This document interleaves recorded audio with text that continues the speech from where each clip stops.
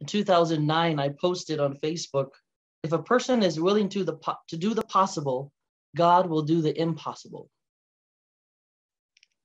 This is at a time where I was a flourishing multiple business owner in Hawaii.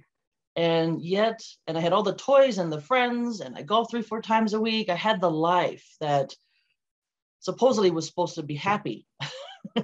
But it was this, and I've shared this with some and on this line, but this black hole of emptiness, and it wasn't fulfilled. What's happening? Why am I falling asleep crying? Why am I waking up crying? What is this depression? I shouldn't be, and it was a transition. It wasn't only at that time, but it was coming to a head at that time in 2009. I don't know where that post came from, because I wasn't really open to God. I wasn't really open to what was larger than me, what was animating all things. I knew it from my Hawaiian culture, spiritual practice, spiritual teachings and things, but wasn't really embodying it, wasn't really opening to it, but striving for greatness in my life through achievement, through accomplishment, gaining things, position. Oh my goodness.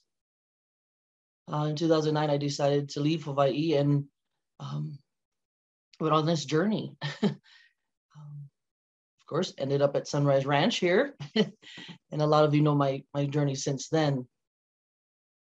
But reflecting on with people that have conversations recently about reaching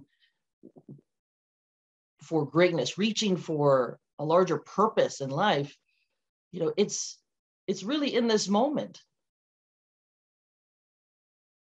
If we open up to that source of life, if we open it up and let it flow through us, then the wisdom, the guidance